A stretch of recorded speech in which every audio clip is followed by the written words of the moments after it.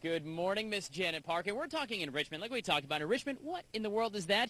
Well, that is a way to keep the acute senses of a wild animal really sharp and challenge them through the use of toys and some very unique things we're going to learn about. Sue Pfaff here, you are the assistant curator of animals, correct? I am. Assistant mammal curator of mammals, yep. You can just read right below. There you Yeah. go. All right, so enrichment really, this is kind of the way that you can interact with the animals and give them something more than just hanging out once in a while and really keeps them sharp. It is. It's something that we do every single day here at the zoo. All the keepers work really hard to give the animals a really stimulating environment. Right. And it's all about choices. You know, do you want to play with the pumpkin?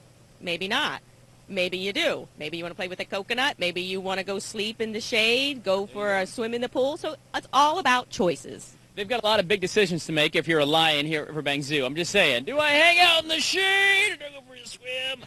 But you got some really cool things back here, Sue. Can we take a little tour of the different enrichment items some of them are actually homemade, which is neat. Yeah, some of them are homemade, and we have a great program here with volunteers and zoo teams that create a lot of different kinds of paper mache and colorful boxes for the animals, and we can actually open this up and put cereal in it or mealworms or something like that. We have a puzzle feeder, which is really cool.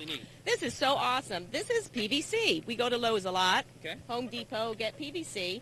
And what we do is we put these things together, be able to put sunflower seeds or peanuts or whatever in it, and then we torch it, which is really cool because it makes it look more natural. And then we hang it in the exhibit, and the animals have to figure out how to shake it to get the food items out of here. How do they do that without thumbs? Oh, believe me, they have a lot of brains up there. They can use a lot of different parts of their body. Janet Parker, I know, has been eyeballing the penguin. Oh, I know. all morning. Don't you love the penguin? Paper mache. It's really awesome. We have a lot of creative people here, and all of it is non-toxic. Love those penguins. It's, paper and cardboard, and then we can stuff things in it and let the animals mess around with it and play with it. Penguins. We also use perfume. Sometimes, you know, the nose is pretty sensitive.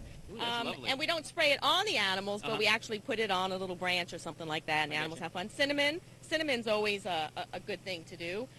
We also have some of the animals that paint. This is one of an elephant painting. It's a kiss, isn't that neat? Yeah, it's beautiful. So it's all non-toxic, and it's all fun. It's all stimulate their senses and keep their mind and their body stimulated and active.